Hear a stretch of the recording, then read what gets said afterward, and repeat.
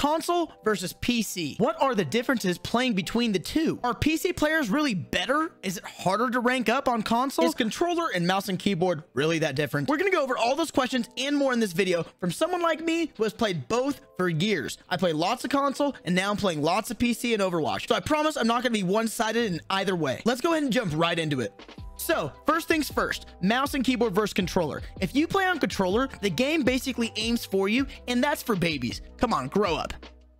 I'm kidding. Calm down. I play on both, okay? So if you don't know, I used to play Overwatch console for about 2 years, maybe a little bit more, and I got up to masters on that. Now it's a little bit different than ranking on PC, but let's talk about that later. Right now we're talking about the differences between controller and mouse and keyboard in this game in particular. So controller, got mine right here. Used to play it on an Xbox controller. The thing in particular about Overwatch is if you use controller on a PC, you're not going to get any aim assist at all. On console, of course you're going to, but on PC, they're really trying to encourage mouse and keyboard players only. You can still use a controller, but it's going to be a severe disadvantage if you do. Overall, I just want to say, as you know, it is much easier to aim on a mouse and keyboard than it is on a controller. That's why you have extra help on the controller, because it's harder to aim. So because it's a little easier to aim on mouse and keyboard, you're able to pull off a little bit higher level skill things, even in lower lobbies. Like in gold, you can see nice flicks, turnaround 180s, or completely just great tracking. It seems you need to be a little higher up in the ranks to achieve that kind of good gameplay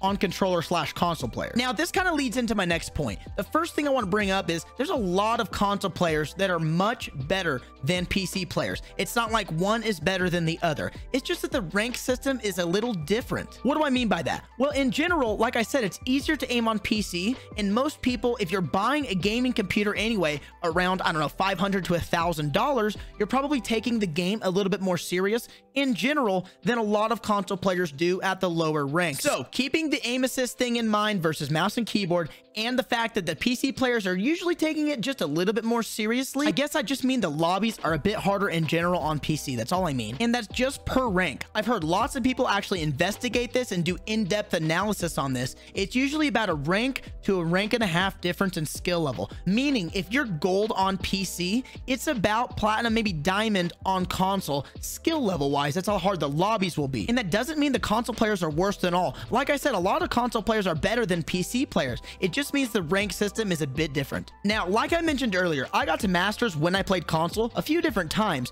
but on PC, I'm in diamond right now, and I'm on my way up to masters. But I can tell you, it is a much higher skill level that I'm playing right now in my diamond games versus my masters games on console. There's much more coordination, there's much more counter picking, there's just lots more everybody's talking about and doing. It just seems a much more intense or serious game at this level in diamond versus being at a higher rank on console. And I don't want anyone thinking I prefer PC players over console. I played console for more of my gaming life than PC. I'm just stating the facts as I've played them. Now for the elephant in the room. Something I'm sure you've been thinking about, but I've yet to bring up, and that is the performance of the game itself, console versus PC. In esports titles like this, it is a night and day difference to have a PC running on high FPS with a proper monitor versus console. It's not even close. It is just so much better on PC. Some games like AAA titles where you're going through a story, it's not quite as noticeable, but an esports title like this, it is very noticeable. Now, I'm gonna put a picture up on your screen right now just to kind of demonstrate FPS and latency benefits, but there is so many more benefits in general to PC. I'm just gonna show you one just to demonstrate what I'm talking about. So as you can see right here, you're getting much more visual information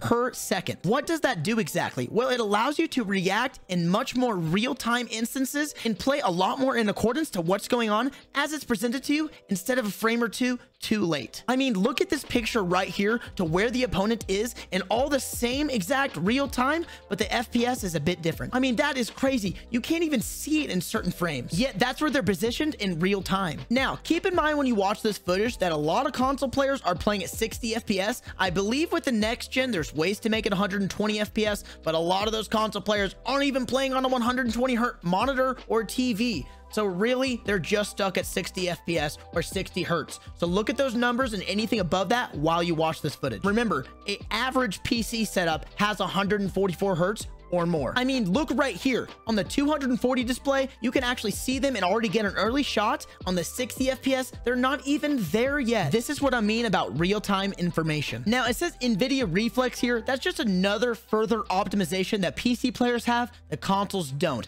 just to further demonstrate how much of a disadvantage, how much better of an experience it is on the PC. After I saw this kind of stuff, I can't unsee it. I hope you all enjoyed this video learning about the differences between console and PC players. Now, go out there and enjoy your games. Thank you so much for watching, and hope to see you again soon.